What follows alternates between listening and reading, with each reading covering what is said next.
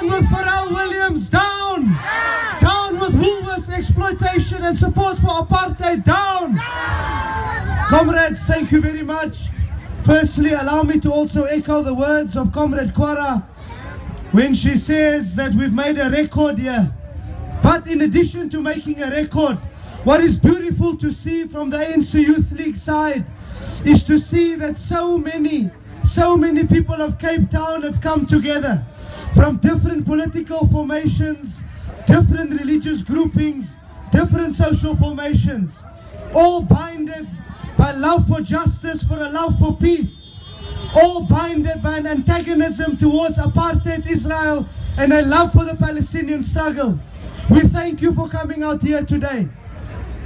Comrades, during the 1970s, during the 1980s, when people braved the cold in Europe, in South America, and stood up against apartheid, when they boycotted stores that were similar to Woolworths, when they boycotted puppets such as Pharrell Williams, who went to entertain on the blood of innocent people, we found that those activists were also being ridiculed.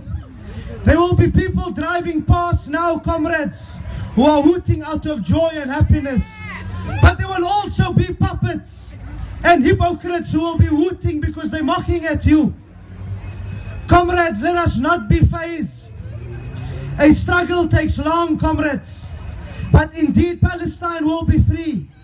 Comrades, as the Youth League, when we look at that image of the year 2000, when that young Muhammad Ad-Durra, that young Palestinian boy was killed and was being carried in the arms of his father, we think of that image of Hector Peterson in Soweto 1976. That makes us reflect. That makes us realize that we need to recommit to the struggle.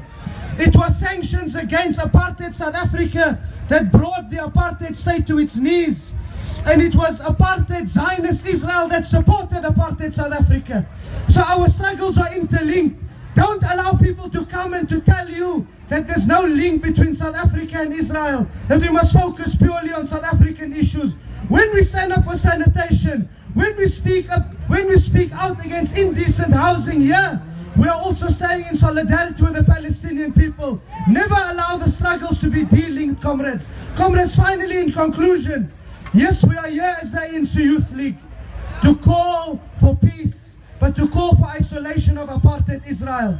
At the same time, while we're here as the youth of the ANC, we're also here to tell the ANC-led government, that progressive government of ours, that it must cut off relations with apartheid Israel. It's good for the ANC to put out T-shirts here. It's good for the ANC to participate, and we welcome that. But the ANC government must now put its money where the mouth is, and it must cut relations with apartheid Israel. And as the Youth League, we will continue to put pressure for that to happen. Aman La! Aman La!